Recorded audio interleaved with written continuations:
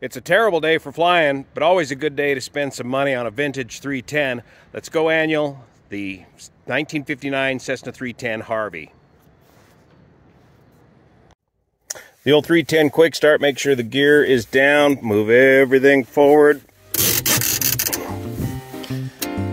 Master and mags on, generators on, fuel flow, prime, low, high, prime on the right, crank them up. Clear!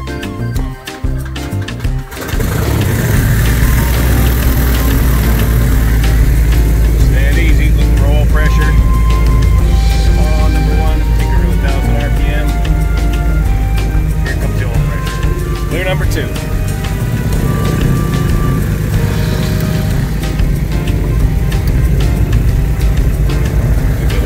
One-handed start. What a sweetheart. Oil pressure on number two. Listen to that.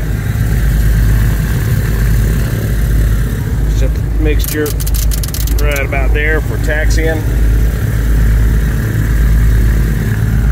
Let's go warm it up for a compression test. One of the first things you want to do on an annual inspection is warm up the engines for a compression test and a oil change. Now, we don't need to do the oil change on Harvey, as we still got plenty of time on the oil on these engines. But we are going to do a differential compression test, and we want to warm the cylinders up for that test to get an accurate reading.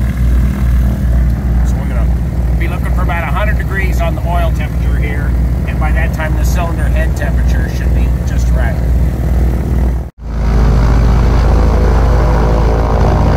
Moisture coming off the crops. Look at that. Time for a quick mag check. Left mag. Right mag. Oh, a little roughness there today, boys. Yeah, down a little more. That's better. Right engine, left mag. Right mag on the right engine.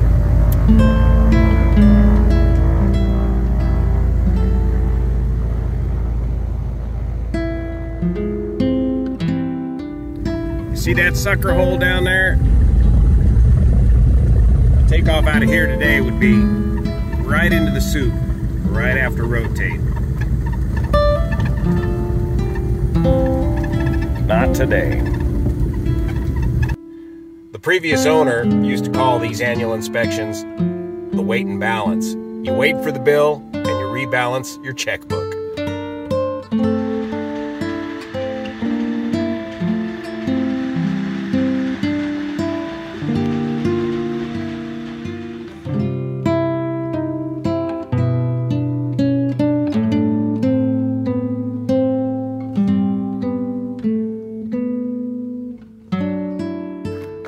Jordan, how long you been working on Harvey now? 5 years. 5 years. One of the first planes Jordan's ever worked on, and she's still working on getting your A&P license. She's been studying hard and getting a scholarship to help pay for the expenses of going. What program do you want to go to wrap this thing up? It's Baker's Aeronautical School in Tennessee. Mm-hmm. And that, with your experience, what's the experience they require? How many years? Is it 2 years of full-time experience? Yeah, about 32 months of on-the-job training or 18 months at a certified school to be qualified. So I'm well over my time. You're well over your time. Yeah, you've been doing it for so many years. But you've also now have to pass a practical test, an oral examination, and a written test as well. Yes. Correct? And so you've been studying for all that? Yes. And all you need is the money to go pretty much get it knocked out. Very close. What's most of the expense? So the traveling? Yeah, tuition and traveling, because you have the cost for the DME, and then you have the cost for all the tests, and then lodging to stay in Tennessee and travel to go there. So what's the school cost approximately? It's $1,000 DME fee, and then about $1,500 for the tuition. Okay, well that's all right. We need more AMPs. Let's go, Jordan.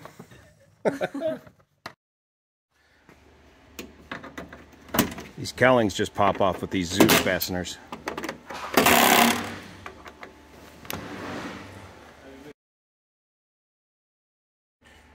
The nose bowls come off in 2 halves. How many is that? 3, 6, 12, only 24 more to go. You can take a quick reading on these spark plugs, but just taking a good look at them. And then you want to keep track of them over here in this tray. 1, 3, and 5, top and bottom, as each cylinder has 2 sets of spark plugs times 2 engines. So the cylinders on the 0470 are numbered 2, 4, 6, and then 1, 3, and 5, and you can see the numbers right there. The red band indicates a chromed cylinder. All of these chromed. So we'll just pull the top plugs for now, leave the bottom plugs in for the compression test. We'll pull those out later and clean them after the compression test. And here's one of Harvey's secret powers, the GAMI fuel injectors, which perfectly match the fuel flow to each cylinder for a real smooth running engine. The compression test is one of the first things you want to do, obviously because the engines are warm after your run-up, and it's also going to quickly determine how the rest of the annual inspection is going to go for the airplane. Because when you start getting into cylinder work on these airplanes, you're getting into a bunch of work and expense. So the first thing you want to do is spin the prop, of course, with the mags off until you get the compression up on the cylinder you want to test. You can just feel it. Jordan's just feeling it with her fingertip there. You got to thread the little compression tester adapter into each cylinder as you test it. You want to ease the pressure onto it so that the prop doesn't get away from Jordan. It's a 2-person job. I'm showing 76. Perfect. Yeah. Woohoo! 78 over 80. Jordan, wiggle that prop just a little bit to demonstrate how that makes a difference on your compression test. You want to get those rings set right at top dead center and with the rings set correctly in the cylinder. So we're measuring the difference, stand by. There, the pressure's off. So we're measuring the difference of 80 psi of air going into the cylinder versus how many psi of air the cylinder is holding, and you're basically checking for leaks out the openings, the 2 valves, intake and exhaust valve, and or the rings. You hear that leaking, you can troubleshoot. If you've got low compression on the cylinder, you can troubleshoot where that may be leaking from by listening to where the air is hissing out of. If you go to the air intake, to the what would be a carburetor or the fuel injection or the air filter, you could just tell if it's coming out the intake valve. Go to the exhaust pipe if you want to think it's coming out of the exhaust valve, or go to the breather tube, the crankcase breather tube, if you think it's coming out of the rings. You hear that singing coming out of there?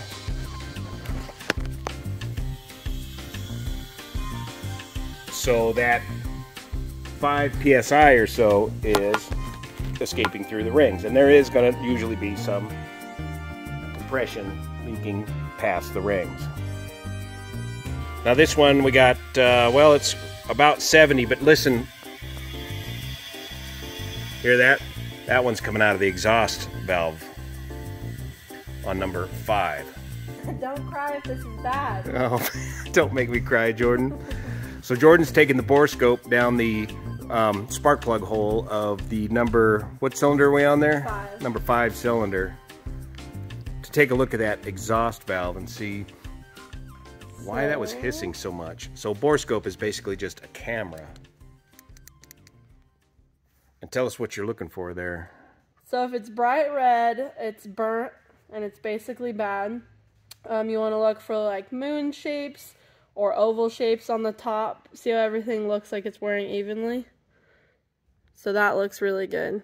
And no red? You don't see any red on that one? No. Yeah, it's It'll a color be pretty camera. bright, distinct red. Mm-hmm. And then what we want to do is we want to open up the valve. Oh, yeah, look at that. Oh, yeah.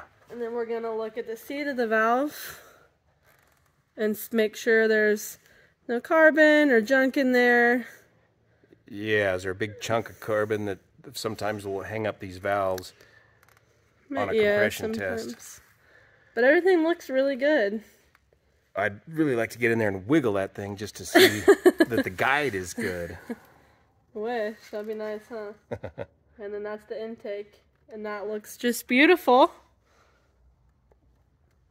Go Harvey. Yep. No crying today. Jordan had another excellent tip here. We finish up with the number 1 cylinder compression. It's up on top dead center. Leave the prop there, and now you're all set up for the mag test, the mag timing check. The timing of the magnetos to the engine. So the compression checked good on all 12 cylinders. Now we got to clean all 24 spark plugs. Stand by for that scintillating spark plug cleaning action next in the next video. Thanks so much for your support of this channel. And with your support, helps keep this vintage 1959 Cessna maintained in the manner that she's become accustomed to over the years. Thanks for your support. See you here.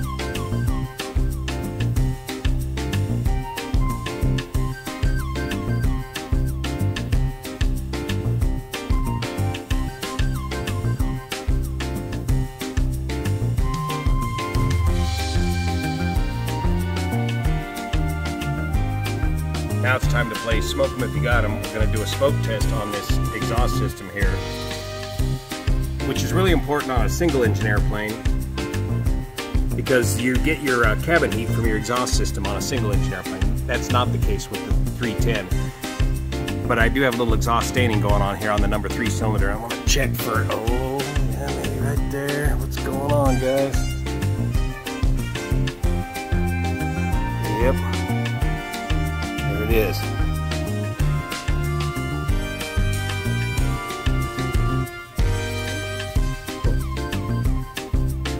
Okay, so when I blow it out, you should see it first. If it's coming from that gasket, you should see the smoke from on the that left, gasket. but it looks like it's on the right. It is on the right, so what the hell is leaking? Yeah.